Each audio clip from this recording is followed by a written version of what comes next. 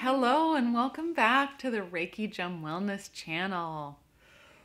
This is my weekly episode on Let's Talk Crystals. And for those who are new to the channel, my name is Shannon and I'm a certified Reiki master and teacher and a certified gemologist.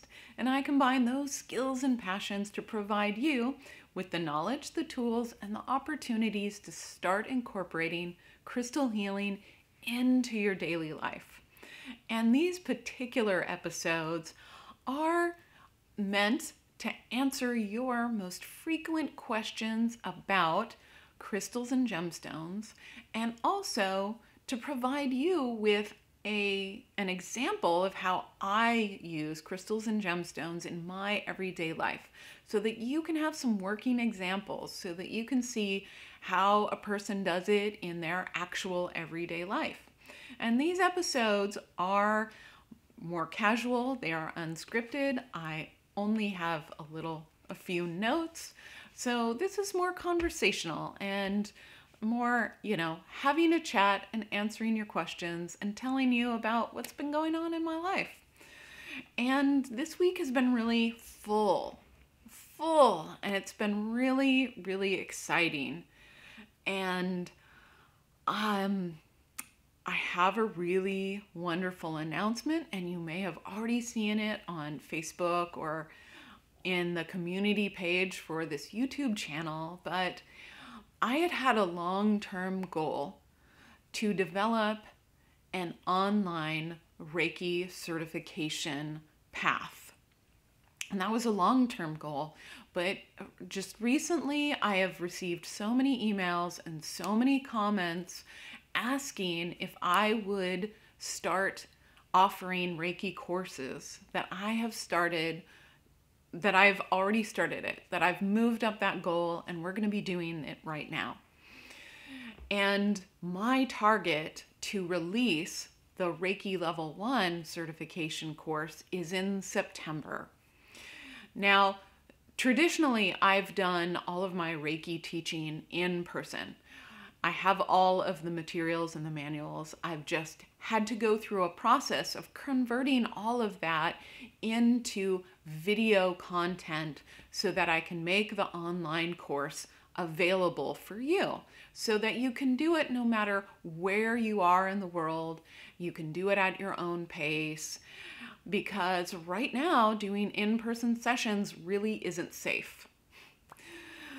And this is a time in our world when we need a lot more healing. We need healing for ourselves. We want to provide healing for others, and we want to lift up the energy of the world. So I want to make Reiki available for more people right now. So my plan is that this is a 5-course certification path. And you don't have to purchase it all at once. You can do it a piece at a time as you feel ready for the next step. The first one is Reiki Level 1. There will be Reiki Level 2, Crystal Reiki, Reiki Master, and Reiki Teacher. And I do hope to have Reiki Level 2 available sometime in November of 2020. And that's a good time period. After you've taken Reiki Level 1 in September, having a couple of months to practice those skills will be really helpful. So if you're interested in receiving an email when I publish Reiki Level 1, then in the description below, there is a link to a Google form so that I can collect your email address. And that's all the information I'm collecting, just an email address if you want me to email you when that has been published. And I will be publishing a preview of that as well, but just to let you know what will be available in the Reiki Level 1 course is that there are 14 videos, there are 14 modules. You'll get a complete Reiki Level 1 course manual, you'll get a completion certificate. There are 14 videos. You'll receive your Reiki Level 1 empowerment. And the videos include instruction videos on everything from how to start working with energy very simply, all the way to giving treatments to other people. There will be demonstration videos, there will be meditation videos, and then there's the empowerment video as well. So it's a really, really in-depth course, and you will be able to perform Reiki on yourself and on others and learn about all of the other ways that you can use Reiki in your everyday life. So you can tell I'm really excited about that. And what crystal helped me with that? Well, there are two, because there are two situations. One is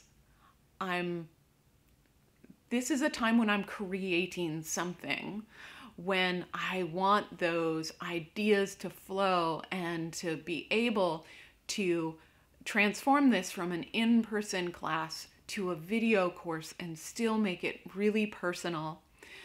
And when I need to create something, Carnelian is my go-to stone. And I have two different types. I have this two different colors of Carnelian here.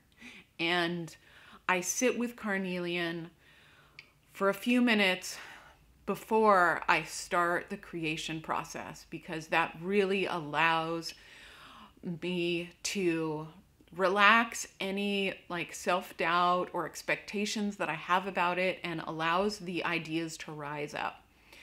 And I do a form of this in my creativity guided meditation that I released a couple of weeks ago.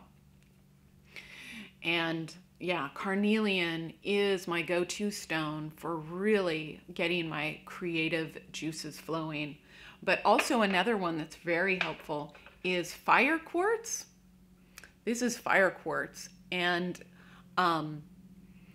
it is quartz that has inclusions and streaks of hematite in it.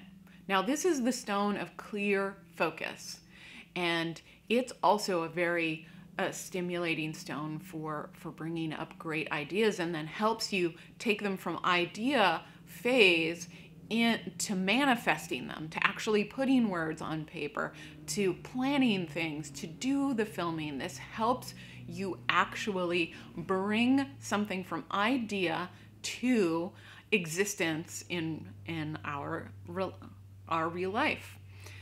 And so fire quartz is really phenomenal for that.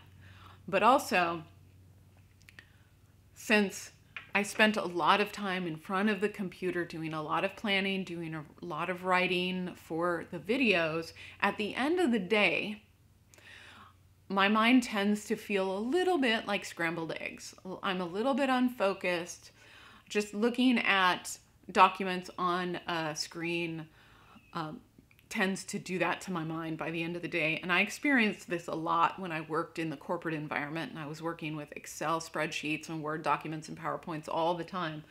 And hematite is always my go-to stone after I'm done working on the computer, that I just take it, and if I can go outside, if it's not raining or a million degrees, then I take it outside and I stand on the ground and I hold it, and its heaviness just brings me back to my body.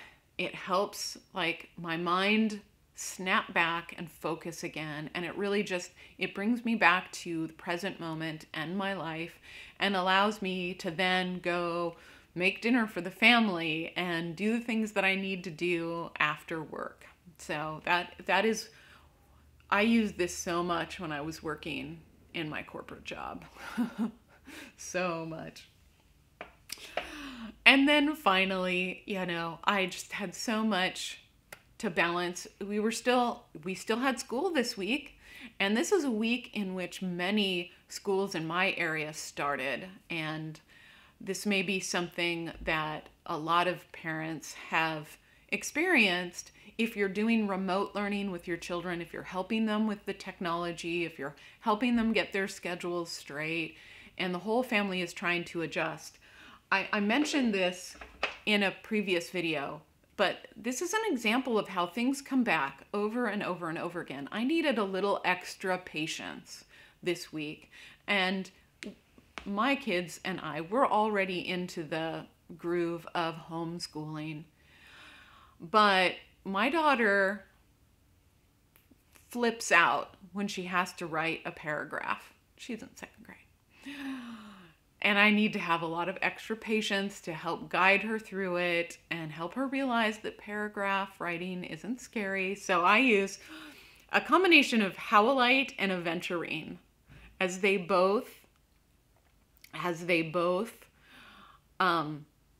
just boost patience. They help calm our emotions. They help us have a little bit more calm patience for things going on in our lives. And, you know, these are ones that you can either wear. This is a question I get a lot. You don't have to have skin contact with your gemstones. You can put them in your pocket.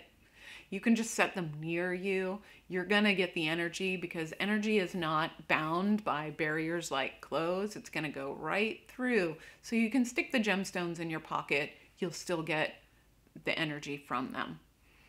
But that's not the question of the week.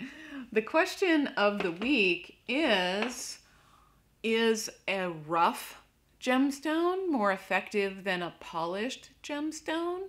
Does the shape or form of the crystal or gemstone matter?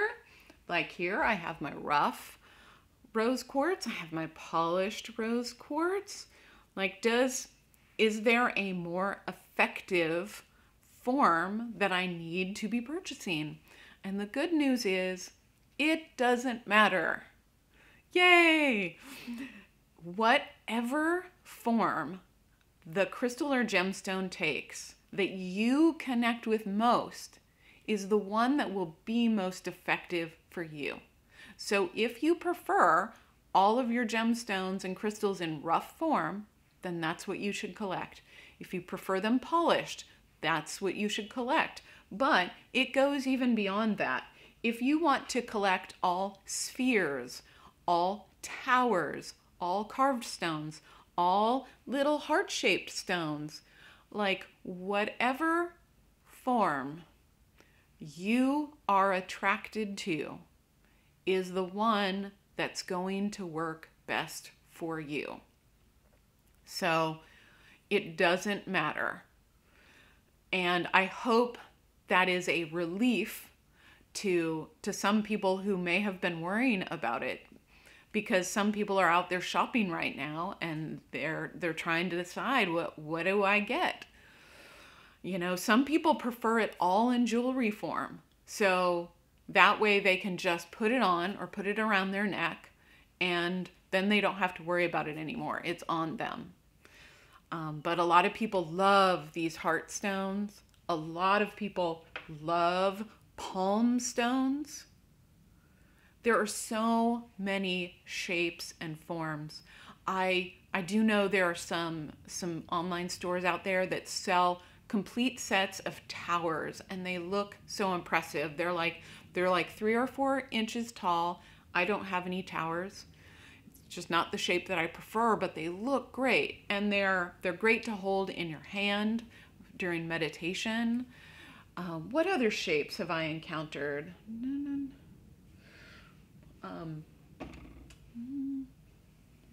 I don't have any more examples, but if you want big giant pieces, you can collect those too.